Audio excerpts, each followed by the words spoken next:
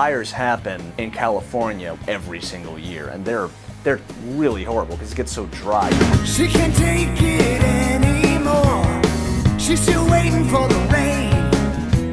I've always had this fear of fire. It goes back to when I was a kid, when the Malibu fire happened. I remember just coming out of class, seeing this giant puff of smoke just rising from the hills, and we had to evacuate the school. California fire! California fire! Stay away! California fire! And I guess there's also socially conscious lyrics. Can't you hear the earth crying out loud? Can't you hear the earth crying out loud?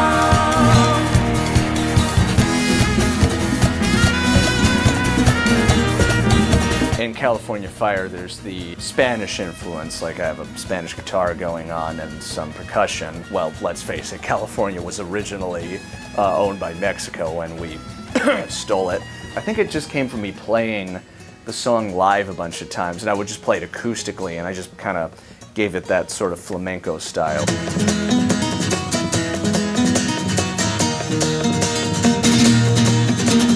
When I was thinking about what I wanted to name this album, there's that one line where I say, "This may be our one last stand." What that means, I have no idea, but yeah, I like how I write all these lyrics and I have no idea what they mean. But One Last Stand, I just thought, that's a good title for the album. I think that could work. California fire!